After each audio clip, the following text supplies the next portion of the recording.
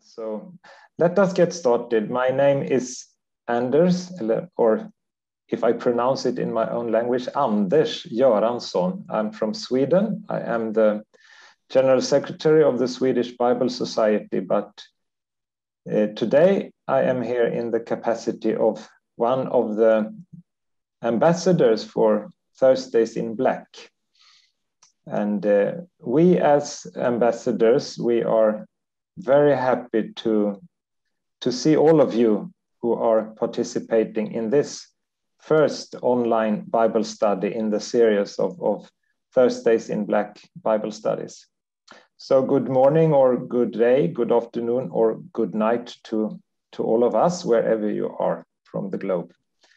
I have been assigned to work with these Bible studies together with Claudia Bandiksen and Karen Georgia Thompson, and they are not able to be part of our meeting today, but they greet us all. This is a new opportunity, of course, that comes as maybe one of the few positive effects of the pandemic, that we have learned a lot around these digital resources. Our focus on the fight for a world without rape and violence within the Thursdays in Black campaign is intimately connected to issues around gender, economics, and structural injustice. So we are therefore very, very pleased to welcome one of the Black ambassadors, Amanda Khozi Mukwashi, who is the Chief Executive Officer at Christian Aid, and who has written this Bible study and will lead us during this session. You are so welcome, Amanda, and thank you for making yourself available, both as a person, but also with your knowledge and your thoughts around the text from the book of Ruth. Welcome to all of you, and I see that you write now in the chat where you come from, and we have participants from many parts of the globe, which is fantastic. We are both men and women, and that is also fantastic to see that we are in this together. So if I understood you correctly, Nikki, you wanted me also to open with a prayer. So please join in a prayer for this Bible study. Let us pray.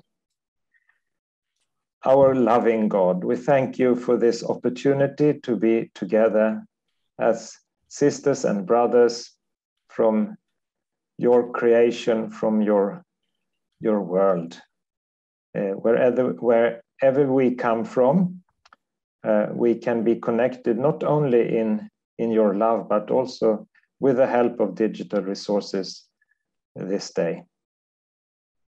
We ask you to send us your Holy Spirit so that she may lead us deeper into your word and enable us to understand more about who we are and understand how we can be together in this world as ambassadors for your love, for justice and peace. And today we especially pray that you will lead Amanda as she leads us further in this Bible study. Bless this 1.5 to 2 hours that we have together. And we ask this humbly in the name of Jesus Christ, our Savior and Liberator. Amen. Amen. Thank you so very much, Anders. The rapid spread of the coronavirus in 2020 signaled a negative turn in the events of everyone across the globe, and more so in our efforts to curb and contain the equally rampant pandemic of sexual and gender-based violence. Globally, Anecdotal reports indicated that women and girls were often obliged to stay at home full-time with their abusers during the containment period. Cases of violence, abuse, cyber trafficking, female genital mutilation, incest, child marriage, rape, kidnappings were normative in many contexts, and women were rendered vulnerable subsequent to economic fallouts that have not yet been fully quantified. Throughout all this, the church has been actively supporting, processing, and responding in different ways. And the World Council of Churches has noted that the work of our member churches to alleviate the crisis stemming from the virus has been phenomenal. As we seek, each of us, to provide accompaniment to our global fellowship and beyond, the World Council of Churches Thursdays in Black ambassadors have risen to the occasion, offering statements denouncing violence, engendering hope and transformation to all humanity, in addition to their daily work. This online Bible study is one such endeavor, led by our conceptual team of theologians, Anders Göransson, Claudia Bendixson, and Karen Georgia Thompson. The Thursdays in Black ambassadors have extended to the world an invitation to partner with us and share in reflections on key themes pertinent to gender justice and overcoming sexual and gender-based violence. And so, on August 9, our first of 6 studies, the initial set, was posted to social media. Today, we have an opportunity to use one of the many platforms available to us to meet virtually and inviting you, our global partners, our members, and our allies to join us as we explore the contextual relevance of God's word for such a time as this. We look forward to our engagement with our Thursdays in Black ambassador, Ms. Amanda Khozi Mukwashi, Executive Director of Christian Aid, who leads us in this, our inaugural live Bible study. Ms. Khozi Mukwashi is passionate about eradicating injustice and inequalities socially and economically. She is a published author who has worked in both intergovernmental and non-governmental spaces. And Amanda brings to us a wealth of personal and professional experience to today's study. She has a master's degree in international economic law from the University of Warwick and a Bachelor of Laws degree from the University of Zambia. She therefore brings to us a somewhat legal, though humanitarian perspective on what it means to be an agent for difference against sexual and gender-based violence in her context, and of course, the wider world, which is the space where she operates. On behalf of the World Council of Churches, we thank you, Amanda, for being our first presenter for the online Bible study series in the live format. And to each of you who is gathered here, we bid you welcome. Thank you all for joining us. Thank you very much, Nicole, for that introduction. I was smiling when you were speaking because it occurs to me that many people in the Bible, when we read, have no surnames. We just know them as Adam, Abraham, Isaac, and their names tell us who they are, you know. And so I look forward to a time when our first names will be more than enough by way of introduction. But thank you so much. I want also to thank you for the privilege to actually work on this Bible study. And even after I had written it, I have continued to think about it. In the last few weeks, we've seen the situation in Afghanistan unfold. And there is much that can be said about what has been happening in Afghanistan. But what I want to pull out this afternoon is the fact that women and girls are going to be challenged in terms of being able to actually go back to school, to college. And some of the work that we've been doing on women's rights is now going to be limited and or curtailed. And that's not an accident, that's by design.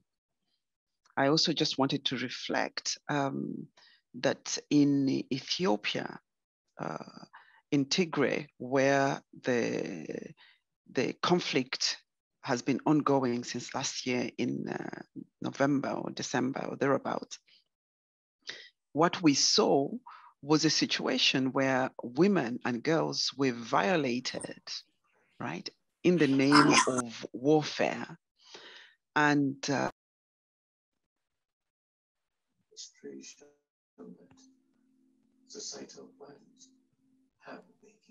we are talking about ourselves in terms of we live in the 21st century.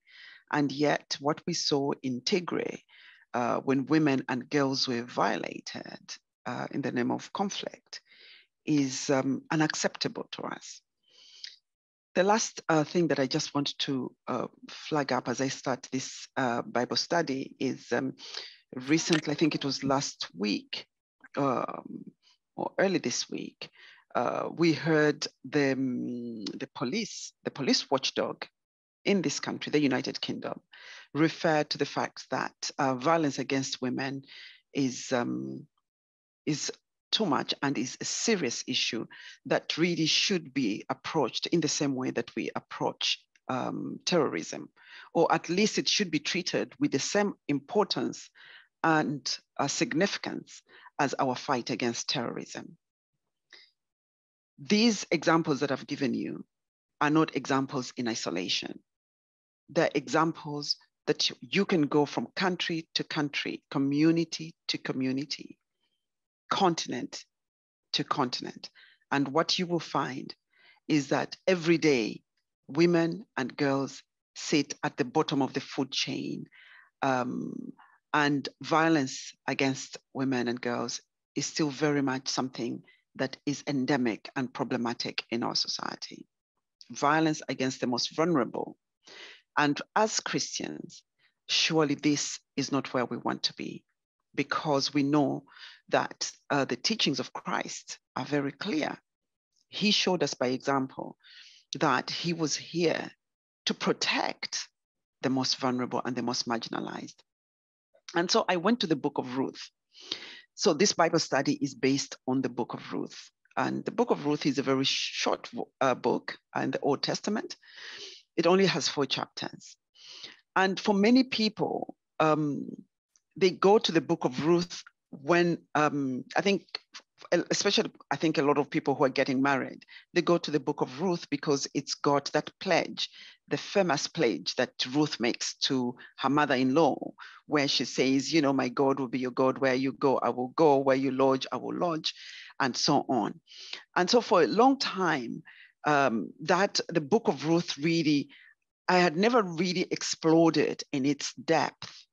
And, but now that I have, each time I go back to it, I find something else, something new.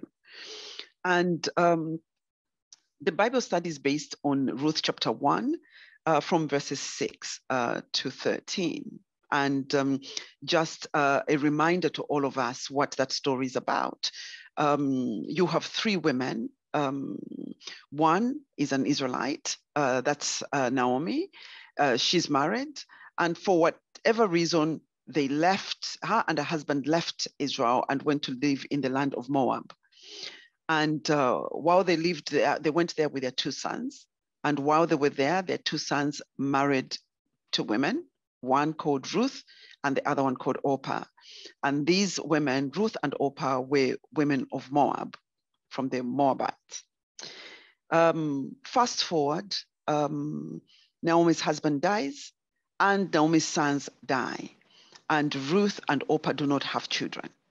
And so the 3 women are left without a man in the family, and with very little. Things get really hard, and Naomi decides that she's going to go back home. And so she frees her daughters-in-law and says to them, please go back to your families. They'll look after you, and I'm going to go back. And after much persuasions and discussions, Orpah decides, okay, I'll go back, and she leaves. And Ruth makes that famous pledge that we all know of, which is in verse 16, where she says, no, I'm going to go with you, and your people will be my people. Your God will be my God. Now, the context, the times that they're living in, that this is happening, Naomi knew very much how difficult and challenging it would be for Ruth to come back with her to Israel. And in this period, structurally, women are really, I think it's probably fair to say women are considered as very little, almost little to nothing, because without a male counterpart, without a male relative or a male sponsor, then you have absolutely no standing. Now, Ruth was not just a woman, but she was a woman of Moab, and she was going to Israel as a foreigner. Or maybe let me use the word that we use these days in current situations. She was a migrant. She would be a migrant from Moab to Israel. She was a widow. She was childless, and they were poor, right? So all those factors contributed to a picture of Ruth and Naomi of having multiple disadvantages. And yet Ruth was very committed that she was going to go with Naomi. I would encourage you to read the rest of the story, but the Bible study is really based on that. And what I wanted to reflect was that this is going back into the 6th or 5th centuries. But has the situation changed today for us? And what can we learn from Ruth in particular, but what can we also learn from Naomi? And what can we learn from from their relationship that would help us navigate the current challenges that we are experiencing? So has the situation really changed? I'm hoping that when we do go into breakout groups, maybe you can think about some of those things. Because working for Christian Aid, traveling from in different countries, looking at the programs that we have and the situations that we find a lot of women and girls in, I would be forgiven for believing that actually things have not changed that much. No, things have changed a little bit, but we are not in a position where we can say we are comfortable. I visited Zimbabwe once, I think about 2 years ago, and I met with with colleagues and a program that we were working on with some of the people in the post-apostolic movement. And it was very disheartening, actually, because when I met with them, we talked about early child marriages. We talked about girls not being allowed to go to school, or if they were allowed to go to school, they would be pulled out upon reaching puberty and prepared for marriage because they're ready for marriage. Now, girls reach puberty at the age of 10, 11, some girls as young as 9.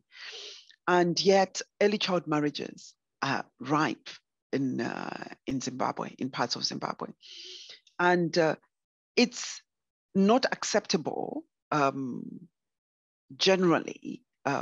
However, it is allowed to happen and to fester. And it is allowed to happen in the name of religion. And that's what really, really challenged me. That some of these structural challenges and exploitation or oppression are done in the name of religion. And surely that cannot be right. I went to Bangladesh and Cox's Bazar, where the refugee camps were. And even in that situation of being a woman who has been displaced by conflict, right? There is no sanctuary within that displacement. So not only have you and your people and your community been displaced and you've had to leave everything behind, but even when you're put in a refugee camp, even within that, there is no sanctuary, there is no safety for women and girls. And here I'm speaking from having the experience of having talked to people, to women firsthand. And in Bangladesh, it was, I spoke to a woman who had 2 girls. Her husband had died. And in the little temporary shelter that she was given for her and her daughters, she said to me, I sleep across the door. So because these are temporary shelters that they have no locks as such, at least at the time when I visited, she said, I sleep across the door because if I don't sleep across the door, I'm afraid that whoever comes in will attack my daughters first. And so I would rather die first than to let my daughters be violated, right? And so I sleep across the door. And so these examples are examples, like I said, that are existing in 2021, right? And maybe you might say that is physical violence. But if we look at the economy, look at our economics, let's look at climate change. When you look at climate change, I remember visiting women in Ethiopia, in South Omo, and the economic violence against them has made their life so difficult. So they're experiencing drought, right? More frequent droughts. And because of more frequent droughts, it means that the livestock are dying. It means that their crops are they're not managing. It means that there is no water, right? There's water shortages. And again, when you look at the hierarchy of who is bearing the burden of all this, it is women and it is girls. My point being that women and girls experience physical violence, they experience economic violence, they experience multiple types of violence against them. And that system is structural within our society, right? And we have to stop that.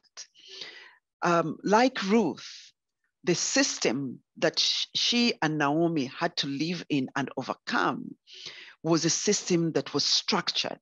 So it was the norm. It was structural that as a woman, you needed a man in order for you to be respected or to be given audience or to have food. You know, without that, you were almost like a castaway.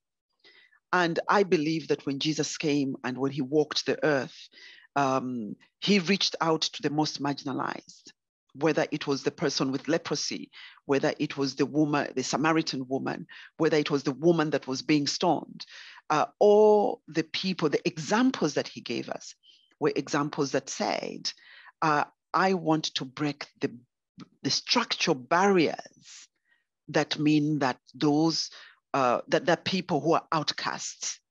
So what Jesus was saying to us is that there are no outcasts in the kingdom of God.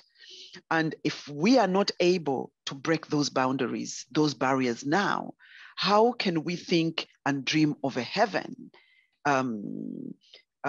without these, our brothers and sisters? Because Jesus said, I knocked and you did not open the door. I was hungry and you did not feed me.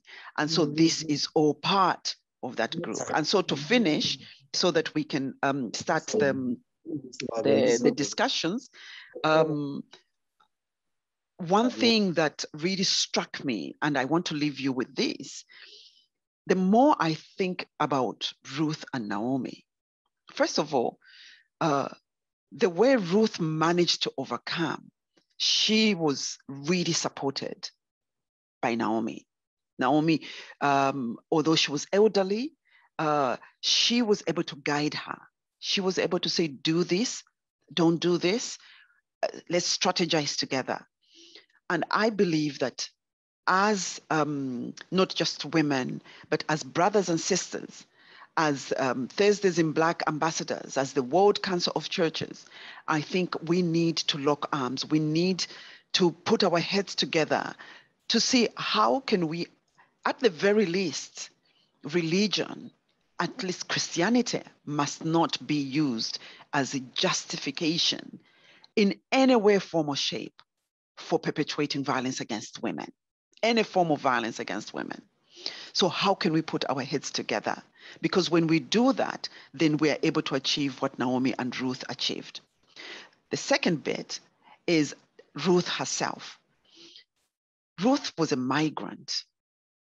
She was a migrant, and yet she did not repay the Jews, the Israelites, with the hatred that they looked upon her with. Instead, she taught them kindness, she taught them loyalty, she taught them love. And she was rewarded by being placed in the genealogy of Christ. And so that is very challenging personally to me, that, you know, how do we embody those virtues that Ruth had today when we look at migrants? I'm a migrant myself. So how do I not get angry about issues, for example, of decolonization, issues of racism? How do I ensure that I can channel that anger and turn it into love, into kindness? And how do I ensure that that then has the impact that is needed the same way that Ruth did? My last comment is on verse 16, when Ruth says to Naomi, "Do not urge me to leave you or to return from following you. For where you go, I will go, and where you lodge, I will lodge. Your people shall be my people, and your God, my God." 17, "Where you die, I will die, and there I will be buried. May the Lord do so to me and more. Also, if anything but death parts me from you." I want to ask us, instead of looking at that as a really lovely, as lovely scripture for when people get married, what if that was a pledge that we were making to Christ? That God, I shall not be urged to leave you or to return from following you. For where you lead, I will go. Where you tell me to stay, I will stay. The people that you give me to be my people will be my people. How about if that pledge was the pledge that we actually need today, making it to Christ who gave everything for us? How would it look like? How would it change what we do? How would it change how we view migrants? How would it change our relationship to the most vulnerable? Above all, how would it change the practices of our churches, our organized religions, our theology when it comes to power and wealth and structural injustice? I think let me stop there. I've used my 20 minutes and hand over to those who are facilitating, I think Anders, who are facilitating the group discussion. Or is it Sarah? Thank you. Wow. Thank you so very much, Amanda. You have given us food for thought. What does it mean to have a male sponsor? What does it mean to be a migrant widow, especially in times of conflict, climate change, COVID, economic disparities? How far removed is Ruth, Orpah, and Naomi's context from the world today? And perhaps even more critically, the underlying question that you even named at the very end: what is the role of the church in addressing these injustices, these fears, and these threats?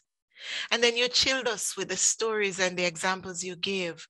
And some might argue that this is anecdotal evidence, but part of the joy of contextualization of the Bible is recognizing the stories in the biblical narrative being reflected in our life story. Where is it assumed that women need men today. And then you ask, as a migrant, as a Black woman, as a Black male, is it at all possible for us to not render evil for evil, injustice for injustice, despite what we're meeting today? And then, for those of us who think that we got off the hook as a triumphant church, Amanda insists, take Ruth's pledge as our pledge to Christ. And the only thing I would append, and I knew why you left it out, but I think I would say at the end, for you are my God. Just that you implied it, but I'm spelling it out for us. What does it mean for us as church to read the story of Ruth in the 20th century, 21st century context? And I say 20th because some of us are coming from then into now. But what does it also mean to read this in the light of COVID-19, climate change, and all the wars and rumors of wars happening around us? Friends, we have been challenged, we have been educated, we have been even entertained in part, but more than that, we have been left with a lot of food for thought.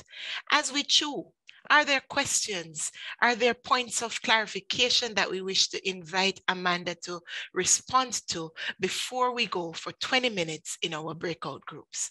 Anyone?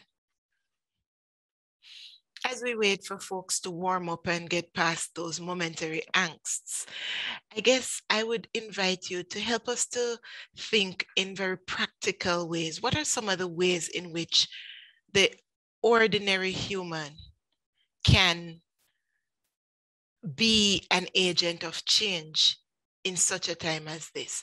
Because I often hear folks saying, well, you know, those people over there are so far and I don't have the millions to throw at the solution.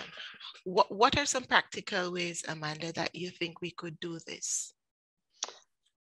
Oh, I mean, that is always the big question. But I have seen. So you've given an example of money in terms of giving money for the work that we do in terms of support. But I've seen people give very, very little. You know, it might be little to somebody who is very rich, right? But to the person that is giving, they're giving with all their heart and all their, mind, and that's what they can afford. And so it is a lot in terms of what people are able to give. But this is not just about money, though. This is about, it's about action. So depending on which country you're living in, right?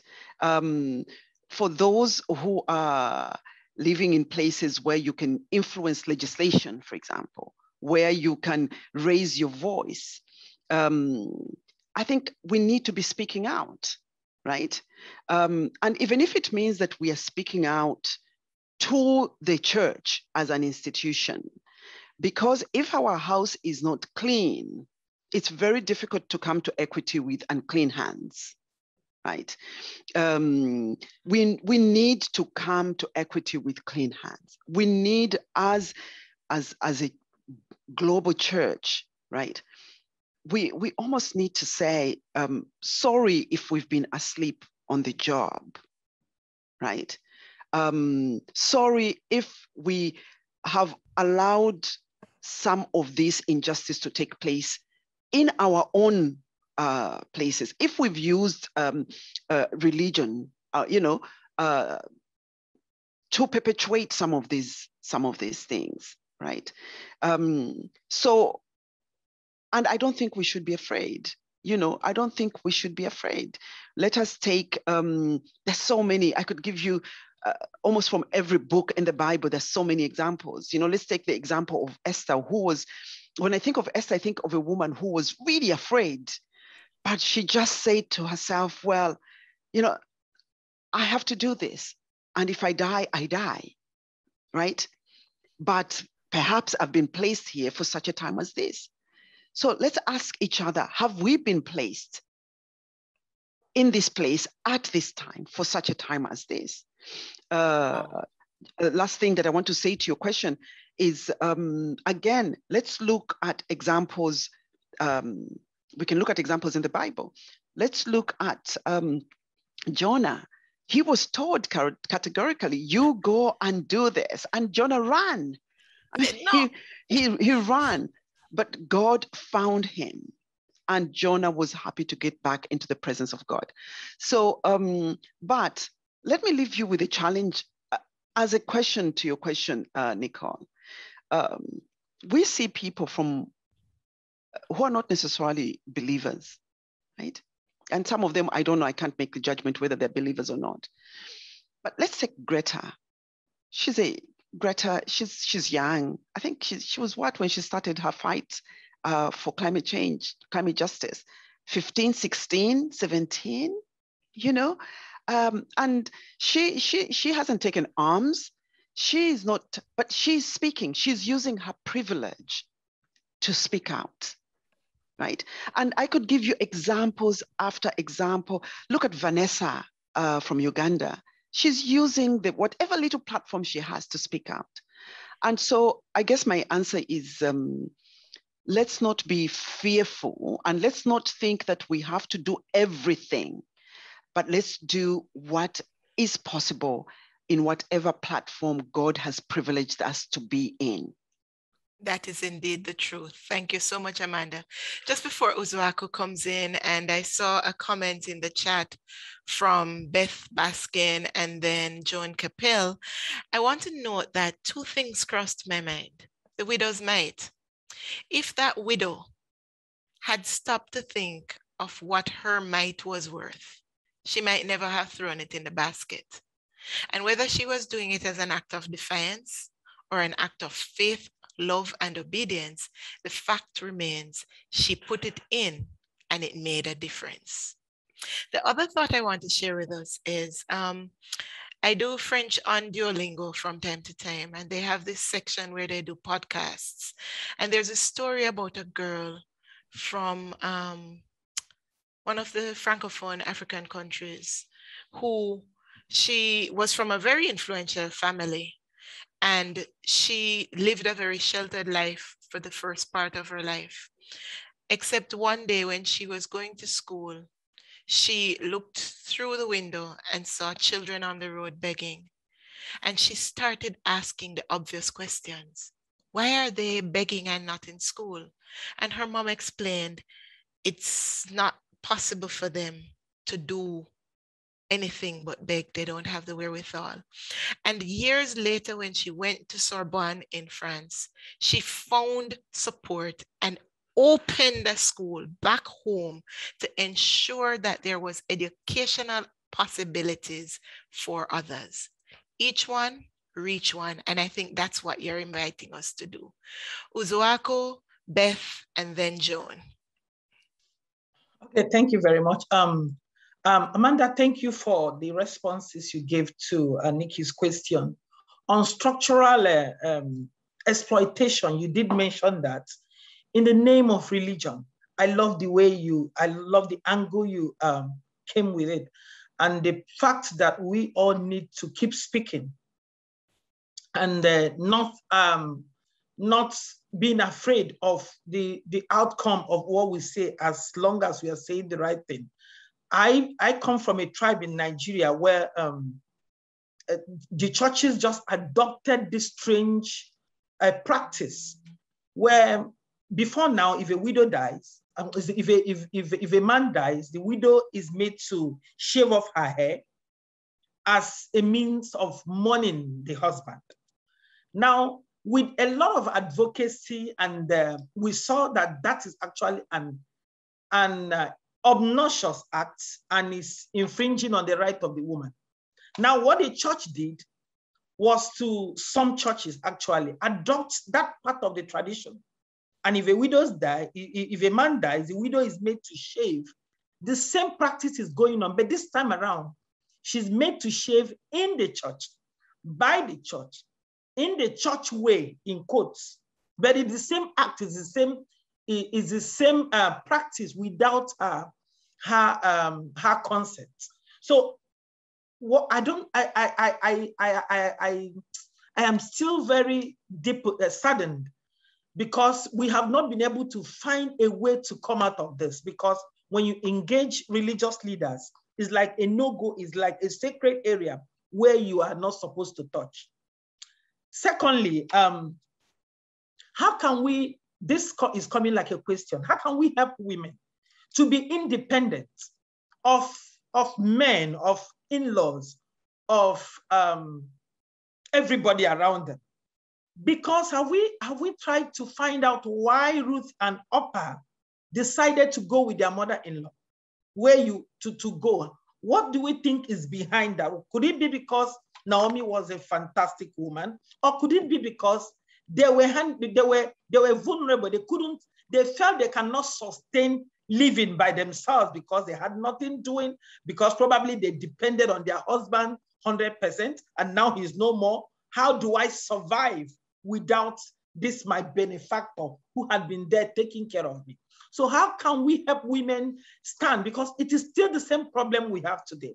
Women are ready to go through all kinds of abuse because they want to remain under a shelter. They want to remain under the help of a man or the relative. They want to remain under that protective ambience of the home. If they leave, they have nothing to rely on. They have no job, they have no business, they have nothing. So how can we help women so that when this happens, they are okay? They don't need to go with anybody. They don't need to be subjected to any kind of practices that is against their own will and their own wish. Thank you very much. If that question is a little bit understood. Thank you. It is. Nicole, do you want me to take the other two questions as well so that I answer them at the same time before we break? Okay. Was Beth's a question? I think Beth's was a comment, but Beth Baskin, please come in with what you've said, and also Joan Capel. Sorry, I don't have my camera on, but that's okay. I really appreciated just that sense of pledging, and I've always understood that pledge that Ruth made, not in kind of the mushy wedding way it ends up in North America, but in much more a strength and a place of that I'm going to stand with you. And when you talk about it as terms of a pledge that the church needs to take, I think particularly for me in our Canadian and North American context, we as church people really need to find more strength to stand up against societal norms. And so I don't so much have a question as just I feel a little bit emboldened, I guess, on this morning to look at how do we help folks hear these words as words of strength and words that are calling us, as you say, to do something.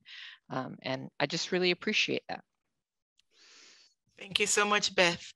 Joan and Michael. Michael, I'm going to ask you to condense that question comment to a brief, but Joan and then Michael.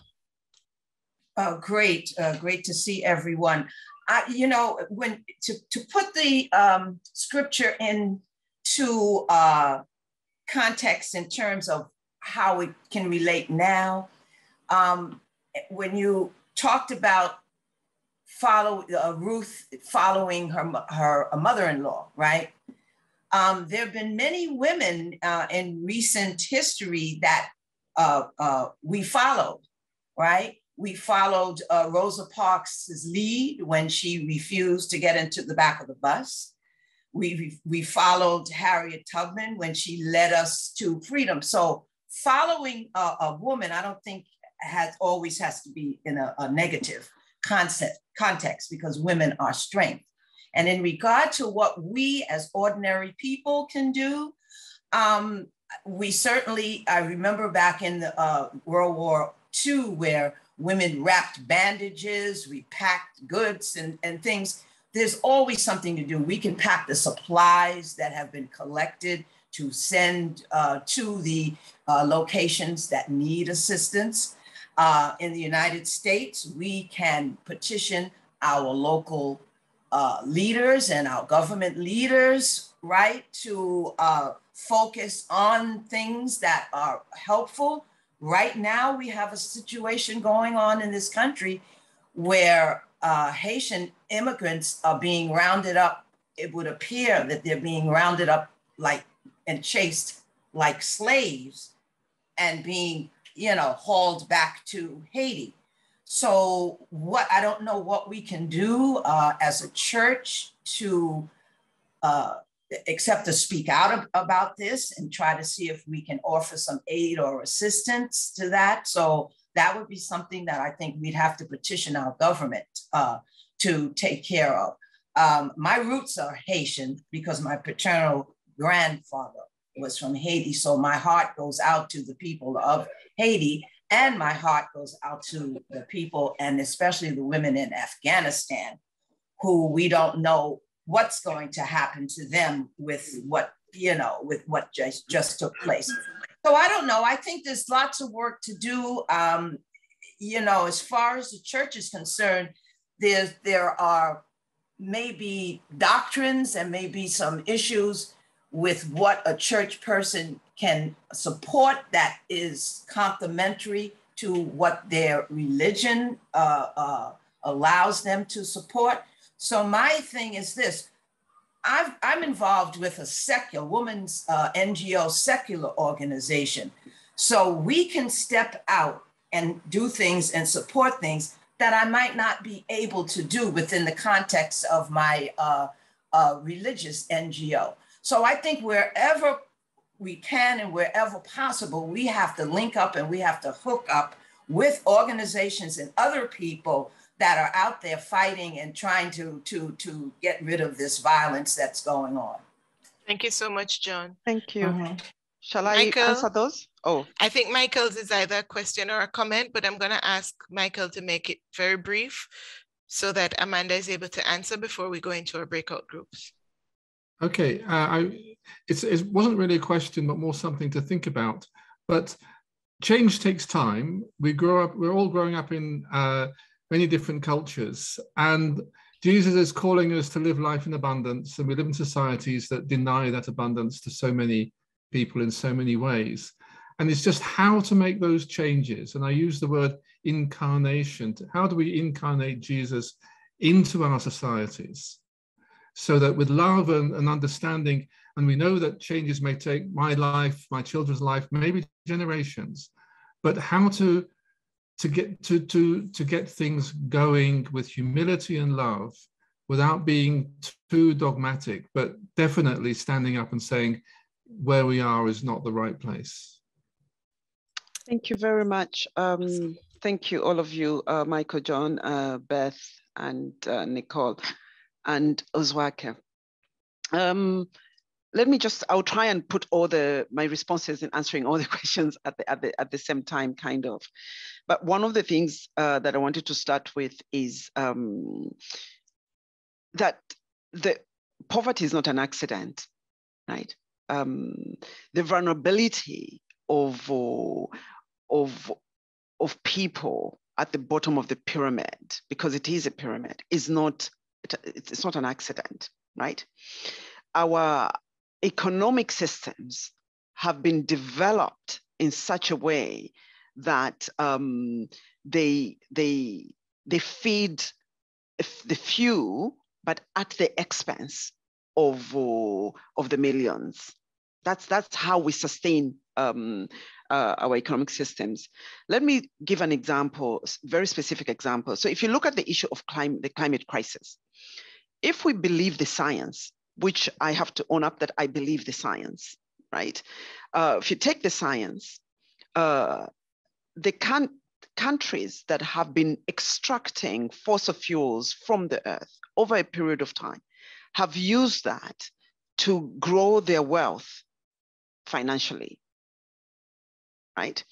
But those countries who are now very rich, very wealthy on the basis of that exploitation, it's not the only exploitation. There's several other elements of the exploitation that I'm not going to go into, but I'm using the climate change as an example.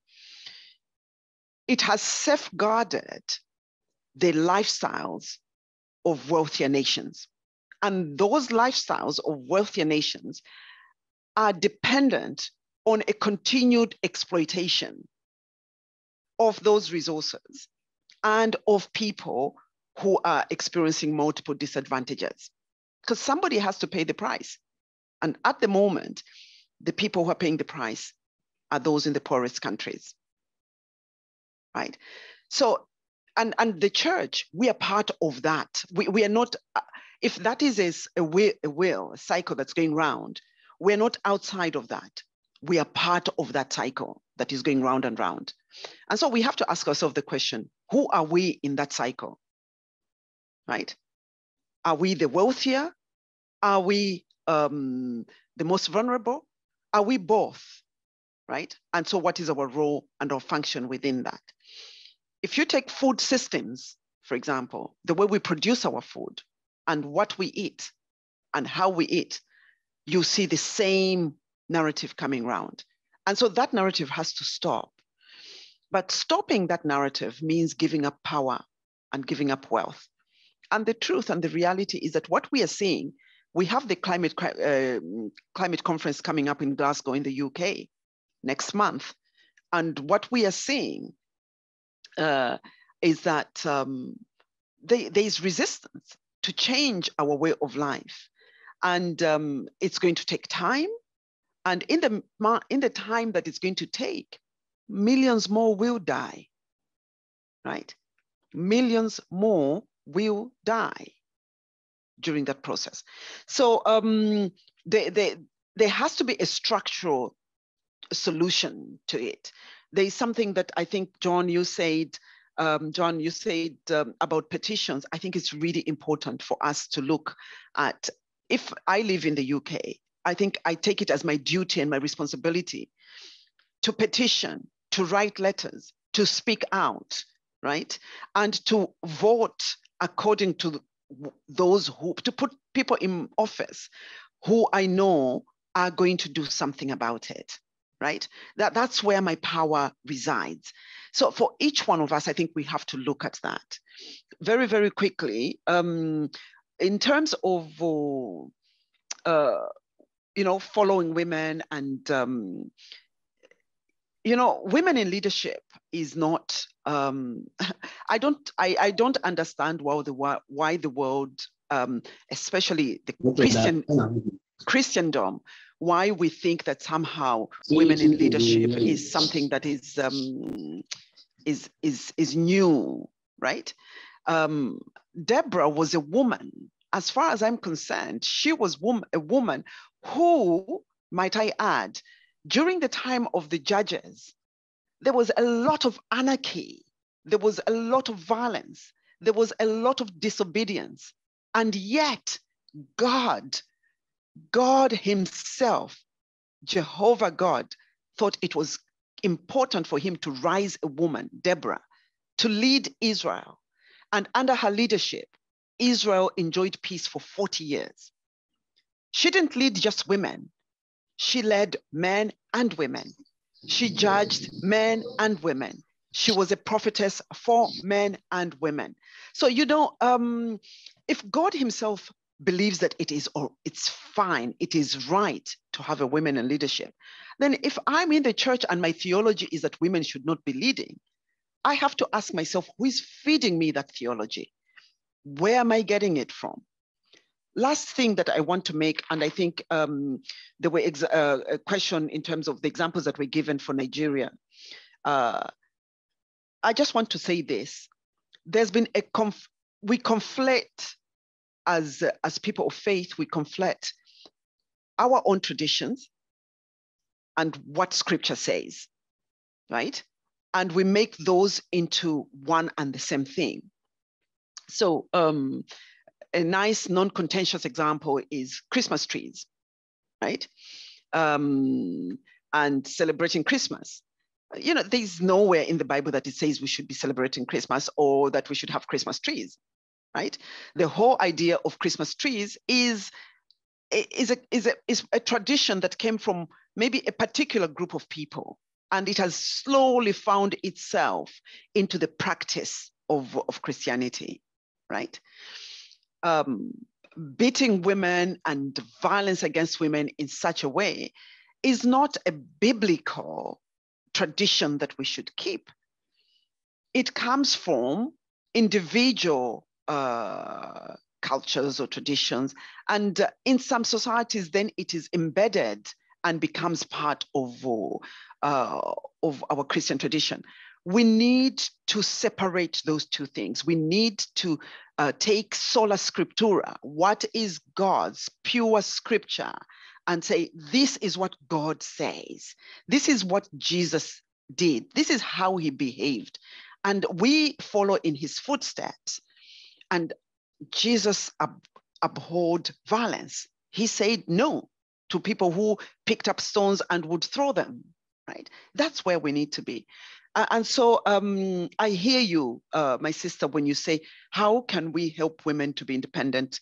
The only thing that I wanted to add is, I do not necessarily believe that, it should be about men versus women or women versus men, right?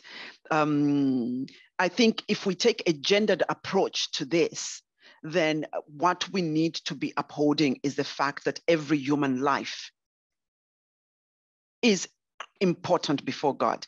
Jesus would have come to the cross just for me, right? Whether you like it or not, whether I'm Black or not, whether I'm abled or disabled, whatever, right? My life is important to Christ, and that's why he went to the cross, right?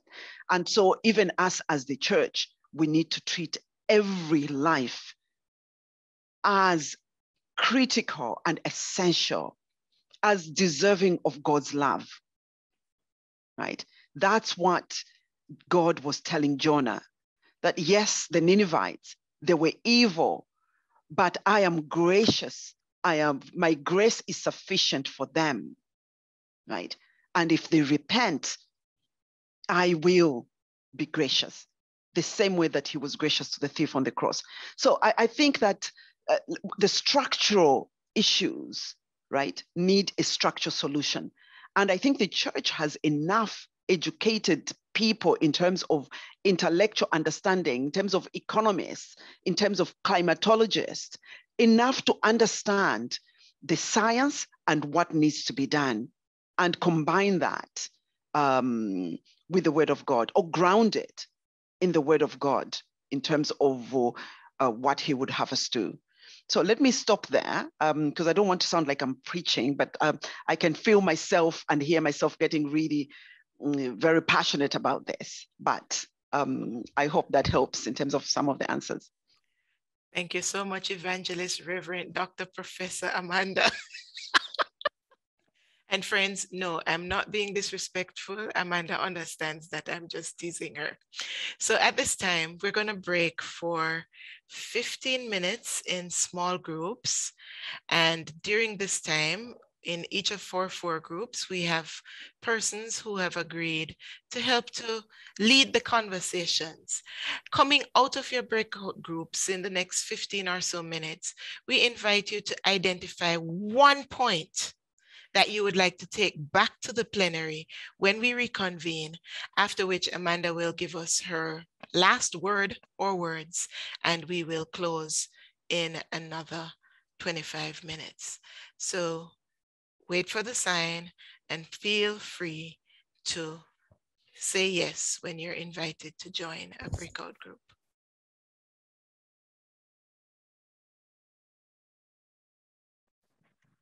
Okay, I think culturally, our women have got used to being downtrodden or kept down by the men, and they do not challenge the men. For example, we the church organized a meeting for trying to educate women on rape and violence in Sri Lanka. And I was going around trying to encourage these women to come for this program. And one lady turned around and told me, oh, I don't need to be there. I have 3 sons. So it's only mothers who have daughters who have to be there, not me.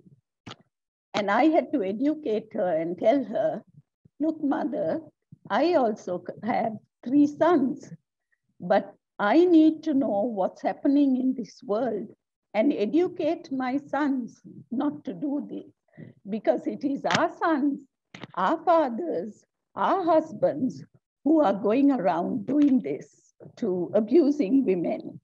And if we don't find it important, how in the world can we expect the men to consider it important? Thank you so very much, Schubert and Alison. And we move to Anders. Thank you, Nikki. And it was indeed short, but it was a good conversation. We agree that not much has not changed. And I would like, if Offiong, are you happy to just say what you said in the group about the situation in Nigeria briefly? Would that be okay? Thank you.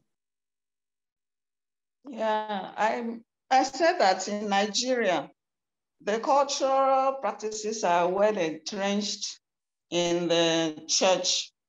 And it's very difficult for leaders to change the narrative when women are concerned, because leaders also identify with certain cultural and traditional practices of their own tribes. You understand? So it's going to be very, very difficult to separate it. And also there are some certain traditional and cultural practices that influenced the church right from inception. Like where I come from, when the church came to Nigeria, it was the king of the land that used the main court to cause people to be driven to church, forcing people, to go to church. So it became very difficult. Even as at the 80s, some people were still, those who were part of the cults and have titles, they still used to accompany them to church, during burials. So, but such is no longer seen, right now. But in the villages, I cannot be sure, I cannot tell you. I'm not sure, I don't know whether it's still going on. So we need to, it is the church leadership that need to learn to separate themselves so that the rest of the people, when I see that you are doing what is right, I'll be able to now follow suit to change. Thank you so much. What we came up as one suggestion is that we need education as a way of changing those habits. That's all from us, Nikki. Thank you so very much, Anders. Jin. Yeah, thank you, Nikki. We discussed the corporate powers, which includes the church, practice that contribute to continued inequalities and injustices against women. Again, I emphasize the church as well. And we heard one example from the churches in Nigeria. And can I ask Ulubuni to share your case from Nigeria?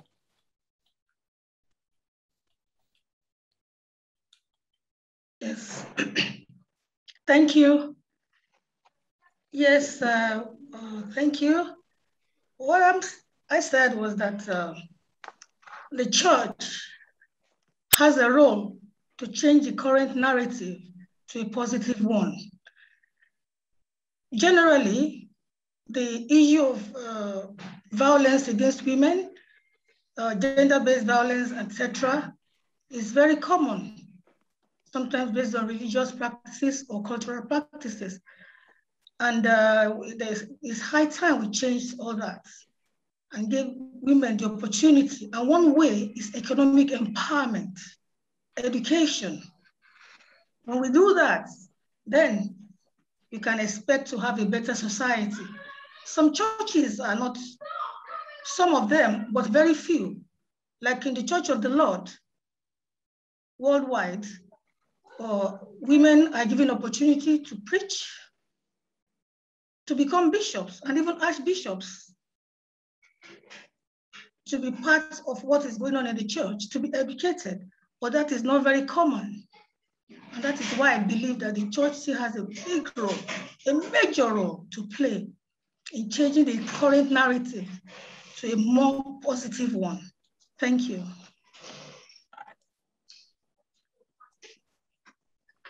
Thank you so very much, Jin. I think I'm frozen. Are you hearing me? Yes, I can hear you. I have nothing to add.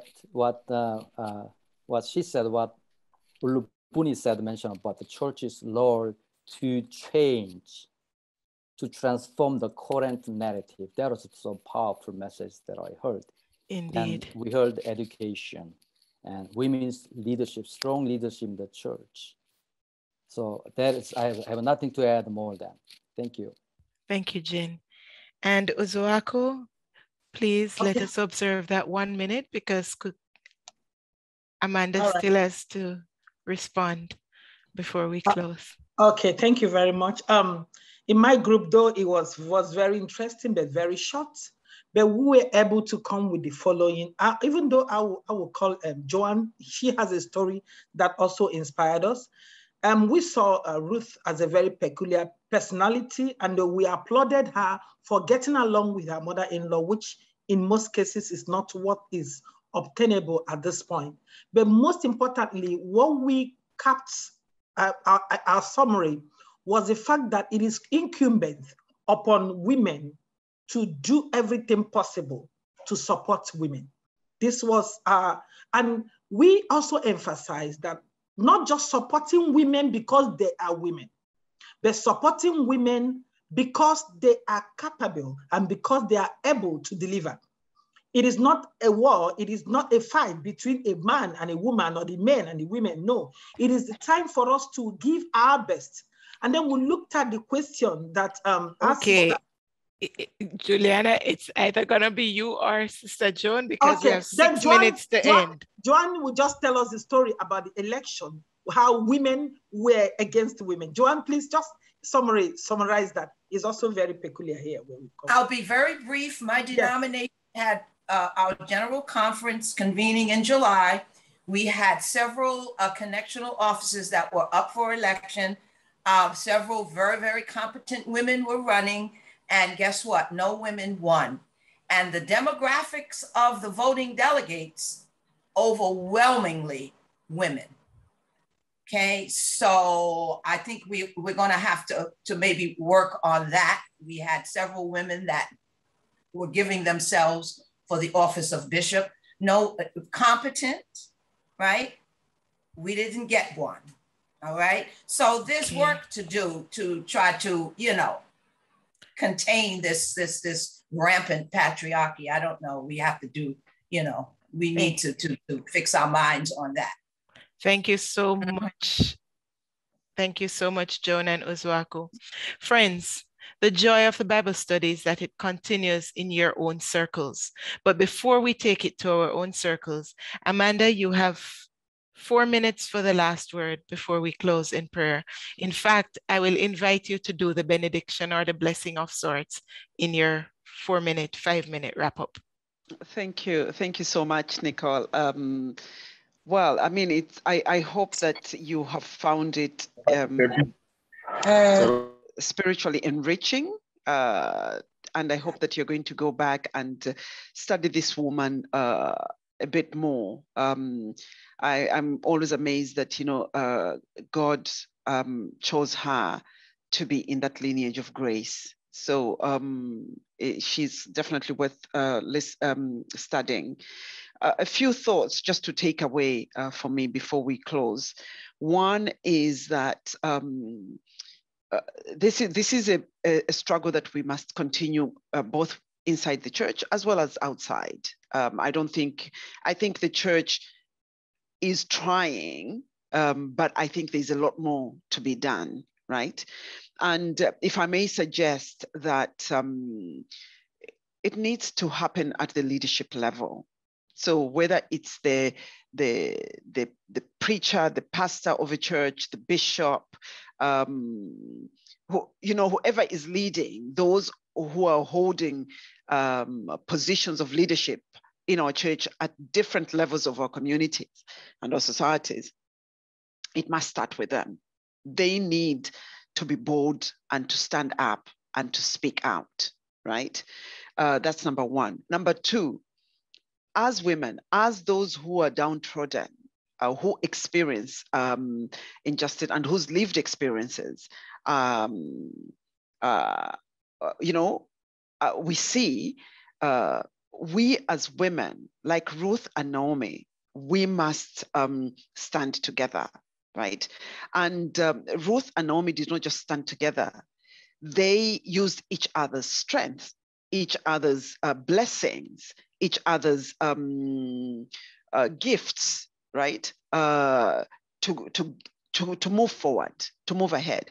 So we too must look at each other and say, what strength does Amanda have and what strength does Claudia have? And together, how can we make sure that, we are moving together? One sentence that I wanted to say is that we must refuse, whether we're men or women, whatever we are, we must refuse to be channels of oppression. And that's why we need to look at, whatever we're being asked to do, are we bearers of oppression? Instead, we must choose to be bearers of love and justice. And that's what Ruth and Naomi were. They were bearers of kindness, of love, of justice, right? And so let me leave you with this. Climate change is here. We are seeing the fires, we are seeing the droughts, we are seeing the floods, we are seeing the displacements, millions. Our leaders will come together in November. What will they be talking about? This is a big step for us, and we must start with those small steps to actually call out for those things that we need, for the justice that we want to see, right? For the resources that need to be in there. I think the voice of the church leaders from across the divide is going to be critical. Micah, the prophet Micah tells us that he has shown you, O mortal, what doth the Lord require of you? To do justly, to love mercy, and to walk humbly before your God or with your God. So God has been very clear. And I think that we must just reflect on those things and start with ourselves, because I think the change has to start with you. It has to start with me. Much as we expect others to do things, me, Amanda, I have to be ready to make the changes in my life and take the steps that I need to contribute. Let us pray. Our God and our Father, we just want to thank you for this privilege of fellowship. We thank you, Lord, that we have been in your presence. We know that when we come before your presence, Father, each one of us is blessed. No one that has an encounter with you, oh Lord God, leaves with nothing and empty-handed. And so I pray and I thank you this afternoon and pray that each one of us is living with something, that you have met us at our point of need. And so bless us now as we go our various ways. May we continue to raise and lift your name high so that we are not ashamed of you and you are not ashamed of us. Because Father, we belong to you by choice. In Jesus' name, we give thanks. Amen. Amen. And even as I take this opportunity to offer apologies for the Deputy General Secretary, Professor Dr. Isabella Powell-Piri, who was unavoidably absent for this inaugural study, I want to thank you all once again. I am sure that Anders and the team would be expressing their pleasure at what has done. Amanda, you did us proud for this starting study.